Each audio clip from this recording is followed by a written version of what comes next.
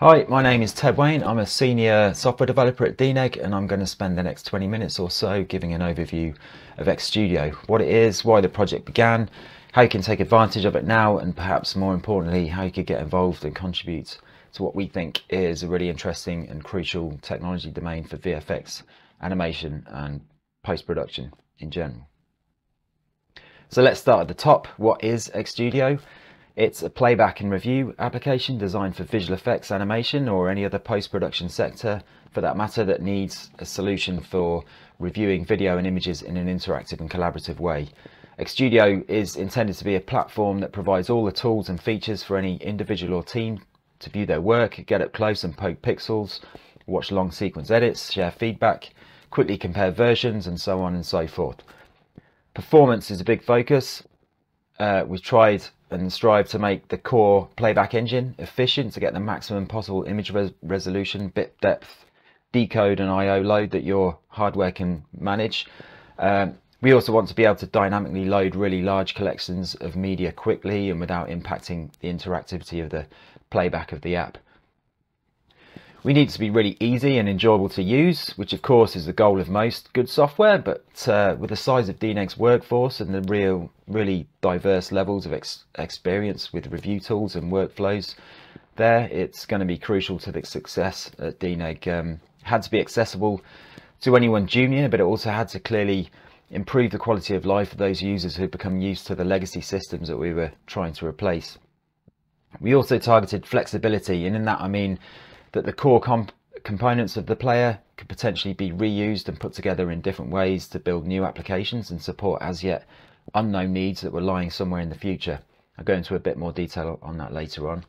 And finally, right from the start, we plan to take the project open source, and I probably don't need to explain the benefits of doing that to this audience, but it's worth mentioning here because open source aspect was an important factor in the architecture of xSTUDIO, and again I'll touch on that shortly.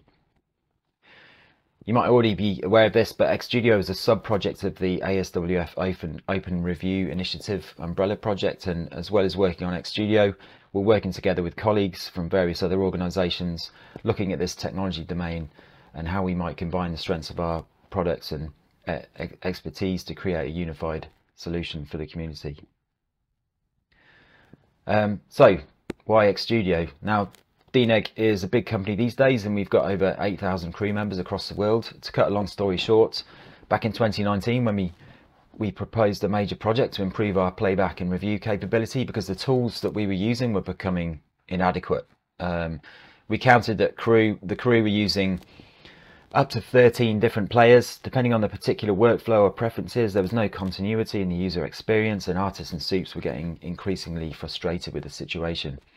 Basically, it was a big mess and a headache for us to support and maintain and improve our review capability for the whole company.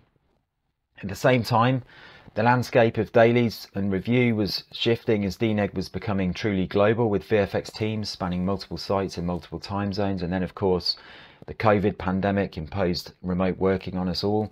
The demands were changing even faster. We surveyed the candidate commercial products and open source software that's available at the time, but due to a variety of reasons, and some technical and some more from the sort of business perspective, we had to rule them out. So then that left the obvious solution, which was to develop a completely new application from bottom to top that covers all the workflows, was engineered with the latest technology, and is designed to be flexible and extensible.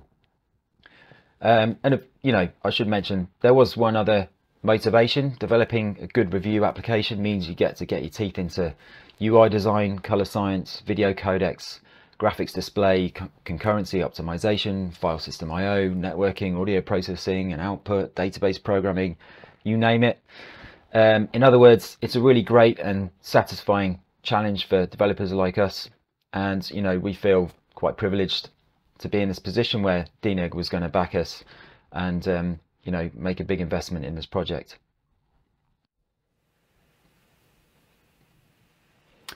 So let me fill you in on where we are right now with xSTUDIO. I'm not going to go into all the features that are in there at the moment as I won't have time. This is more of a broad overview of where we are along the roadmap.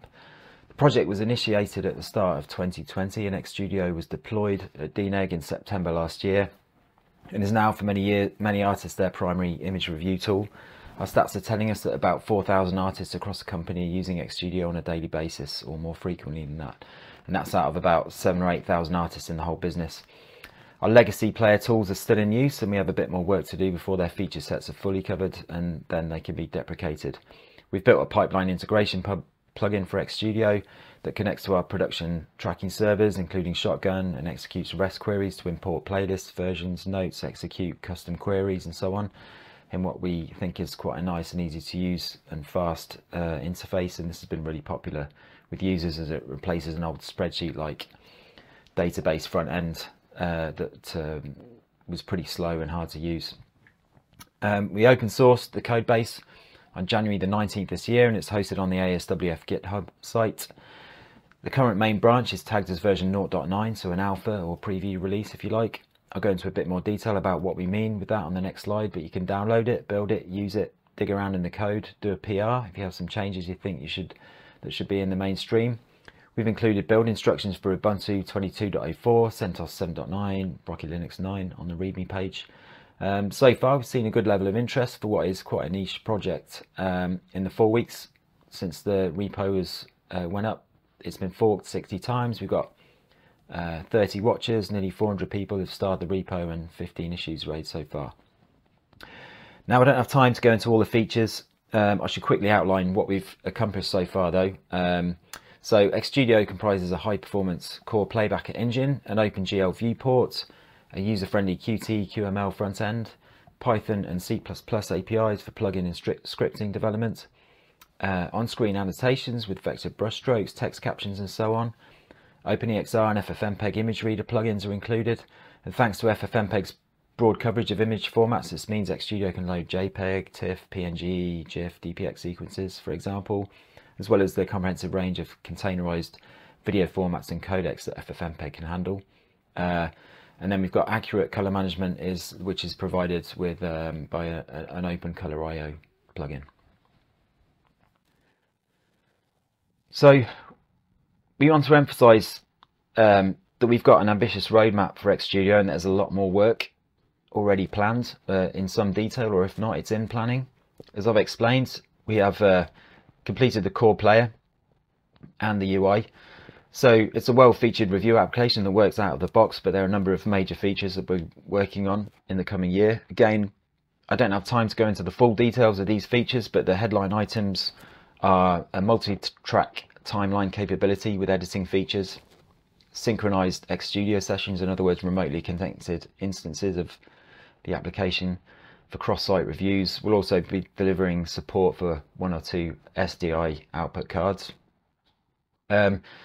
This roadmap's currently being driven by DNEG's needs and immediate priorities for our growing our dailies and review capabilities. So as we get deeper into open sourcing, the roadmap might change shape with increasing community engagement.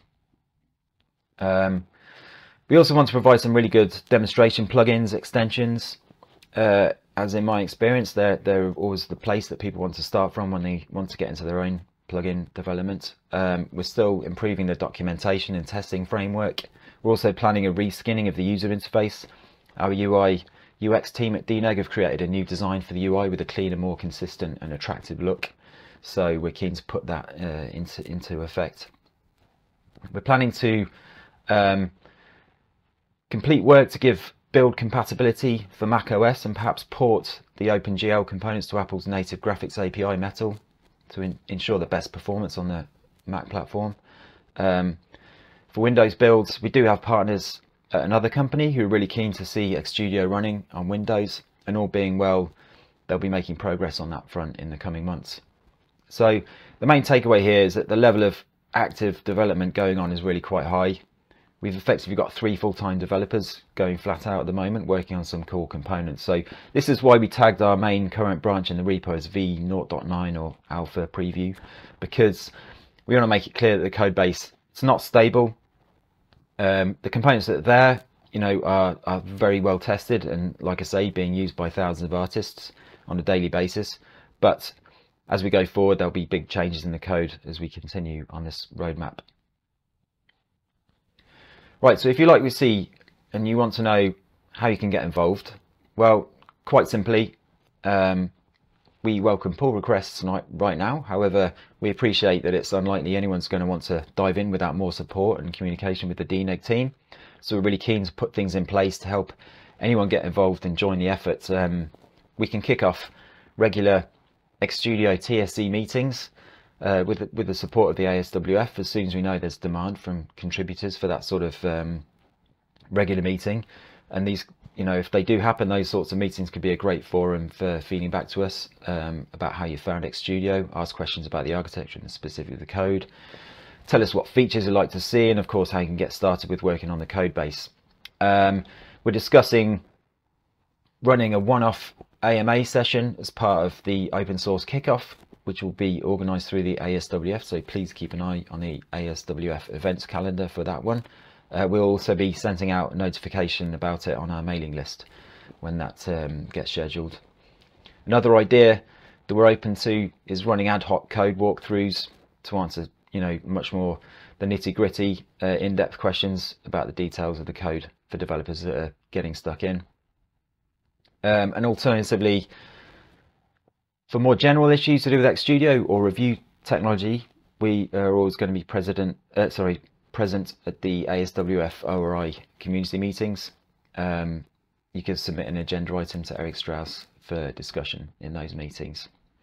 So for the DNEG team, this is a new experience, and we're keen to learn how to interact with the community in the best possible way and encourage involvement. We've got an established internal project management workflow, and we're still working out how we can mesh effectively with externally driven development, be that work that's being done by DNEG devs but inspired by requests from the community, or direct development involvement from people outside of DNEG. So in the remaining time, I'll just talk quite briefly about xSTUDIO's architecture, because I think it might be of interest to this audience. I mentioned our nebulous goal that xSTUDIO would be flexible, so I can flesh out that claim a bit. So a key aspect of xSTUDIO's design is that we've used a message passing design pattern called the actor model as part of the architecture. This was done using an open source project called the C++ actor framework, or CAF for short, to build the core components. If you're interested in concurrency, asynchronous and distributed computing, I recommend checking out CAF. It's a really great piece of technology, a really good project. In a nutshell, class interfaces are defined through message handler functions, and classes interact by passing messages and receiving responses. So the CAF takes care of scheduling the messages and distributing the execution of messages on a thread pool while ensuring thread safety at the actor instance level. So this means we get high concurrency when we need it, but we don't have to worry about mutex locking at all, which otherwise can be a big challenge with this sort of complexity of a player. Another big advantage is that by providing serializers for your message data types, the system can be extended to work across multiple processes where the messages are transparently passed via network sockets, which also facilitates synchronizing instances of xSTUDIO within a site or across site. When it comes to the all-important viewport, where the image is actually put on the screen, we've concentrated completely on an OpenGL implementation. Note that although xSTUDIO's GUI was created with Qt/QML, the viewport remains purely OpenGL. So the intention here is to make it possible to use the xSTUDIO Playback engine and viewport in some other graphical interface if desired, and you can build a demo app from the repo that completely dispenses with the QML UI and all its dependencies entirely. Instead, it just renders the viewport into a bare bones GLX window. We've also abstracted out the viewport rendering functions and isolated the OpenGL specific code into a single module, so this should help when porting the viewport to other graphics APIs like Vulkan, Metal, DirectX and what have you. We've also been careful to keep the UI and backend strongly separated again, so that the dependency on Qt doesn't creep into core classes. So this means you can run xSTUDIO in a headless mode and execute logic to build playlists, for example, or it'd be possible to implement a software viewport renderer, and this would allow off-screen rendering of timelines, which is likely to be a useful features. So although that's a fair way down the roadmap, we've already put a lot of thought into solving those problems. Taking this approach also means that it's possible to develop a completely new user interface if you want to, and just use the core back-end components, the Playback engine and the viewport.